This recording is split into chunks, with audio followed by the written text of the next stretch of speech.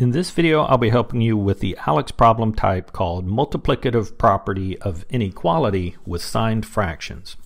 We're given the inequality -10/9 x is less than or equal to -12, and we're asked to solve this for x and simplify as much as possible. So here to solve for x, I would like to get rid of this -10/9 that's being multiplied by x, and I can do so by multiplying by the reciprocal, -9/10.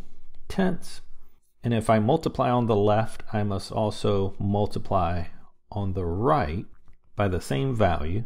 And a couple of things happen here. First, on the left-hand side, the 9's cancel, the 10's cancel. The negative times a negative is a positive, so that results with the x.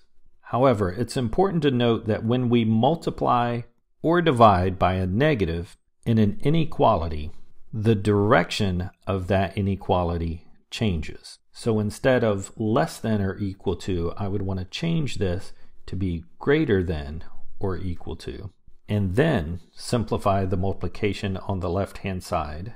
Since this would be 12 over 1, I can do some cross-canceling here. 2 goes into 10 5 times, and 2 goes into -12 6 times.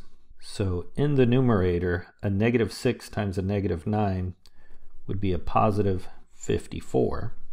And in the denominator, a 1 times 5 would just be 5.